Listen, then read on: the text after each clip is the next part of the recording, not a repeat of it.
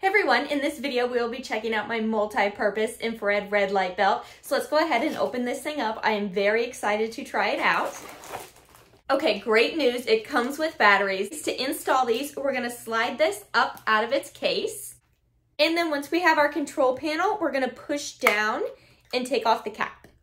And in here is where we install our batteries. Okay, let's get to know our controls real quick before we use it. Of course, we have our power button. This will increase our intensity, decrease our intensity, and this is our programming switch. And as we take a look on the inside, these are our electrode pads. It is recommended to wet your skin with a towel and keep the skin moist while using this product.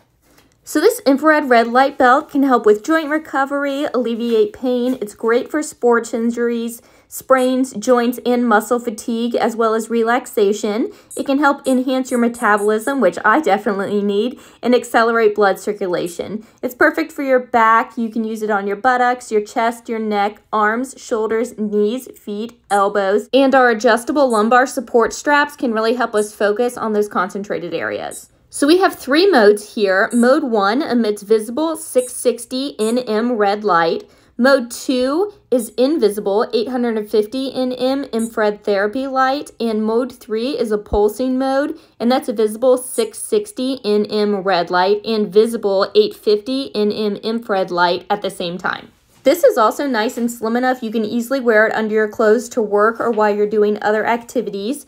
You'll want to use that 660 nm visible red light so it can be absorbed by your skin to increase collagen production. And if you're wanting benefits for bones, joints, and nerves or deep muscle problems, you want to look for that 880 nm invisible infrared light. Okay, let's turn it on.